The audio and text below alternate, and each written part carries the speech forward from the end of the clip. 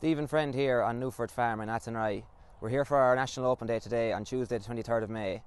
I'm here in the breeding stand and I'm going to give a quick overview of the breeding season so far this year and last year's scanning results.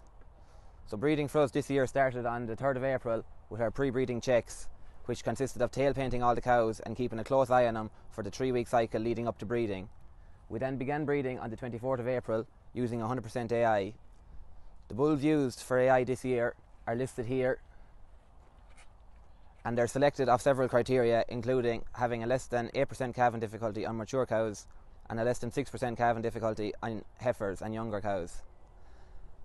As well as this, we look at the carcass weight, and we like to have over 35 kilo predicted carcass weight on old cows and over 25 kilo carcass weight on younger stock.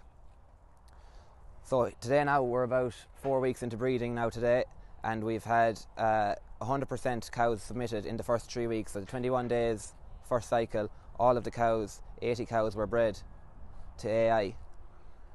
So far we've had about between 10 and 12 repeats. We're about 10 days into repeats now. Then of the heifers, we had 25 heifers for breeding, and we had 24 bred in the first 3 week cycle. The last heifer has been bred since, and we've had about 4 repeats so far in the heifers.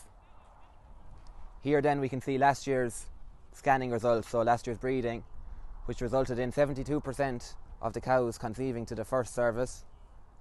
Then by the end of the second service we had 89% of the cows conceived, and the last service we had 90%, which left 10% in the last 3 weeks.